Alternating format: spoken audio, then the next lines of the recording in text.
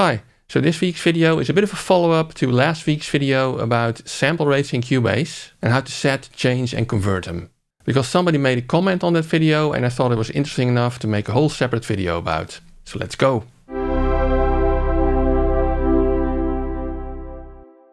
So since this video is a bit of an addendum to last week's video, I'll try to keep it short, promise.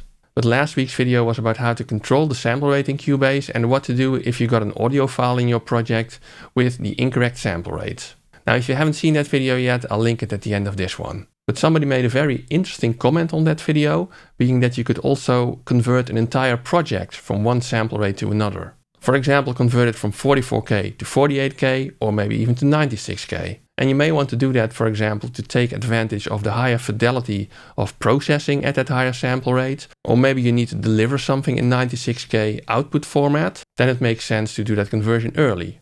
Or maybe even, and this is a very current topic, if you record it at 44K, but you want to make a mix in Dolby Atmos in Cubase, which requires 48K.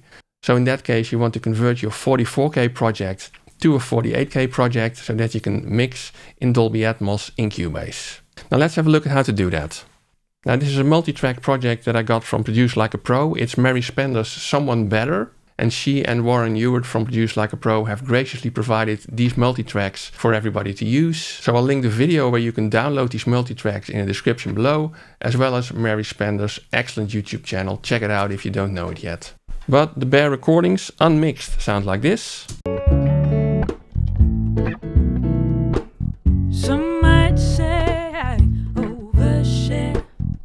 Sounding great already for unmixed tracks. But if you now look in the pool of Cubase, Ctrl P, you can see that all of these tracks were recorded at 44K sample rate. Now, how can you now convert this to a project with a 48 kHz sample rate, for example? And you can go to the regular place where you set the sample rate in Cubase, project setup, and over here you can see that it has been set to 44K. So let's imagine that we want to change that to 48K. So if I now push OK, Cubase now asks you whether you want to convert the audio files to the new rate as well. So obviously yes, we want to do that, otherwise you get the same problem that I showed you last week where you have audio files with the incorrect sample rate in your project. So let's convert the audio files. And Cubase then asks us, well, do you want to keep the source files in the pool directory? So you can choose to keep the original files in the pool directory as well, but let's be radical and let's just replace them, assuming that we still have a backup of our 44K recording project elsewhere. So let's replace them. Cubase warns you that you cannot undo this. But let's be brave and proceed.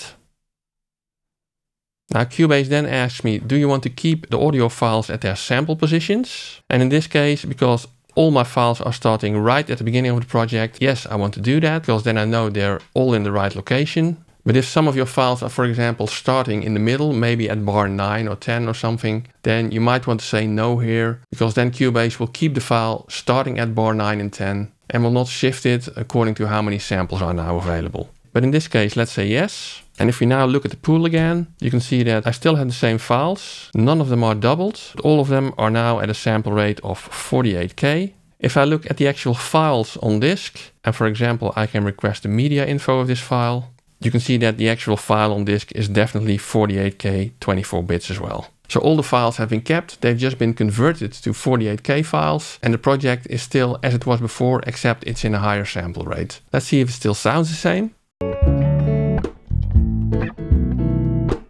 Some might say I overshare, like a winter love affair. And yes, it sounds perfectly fine. So if you also like these quick tips videos, please give it a thumbs up for the YouTube algorithm, subscribe to the channel and ring the little bell icon so you know when I publish another video. And if you really appreciate my video and channel, well, you know what to do with the affiliate links to these stores, right? Next up, as promised at the beginning, last week's video on how to set the sample rate in a Cubase project and how to convert audio files with an incorrect sample rate. I have 2 ways to do that. So check it out, enjoy and see you soon.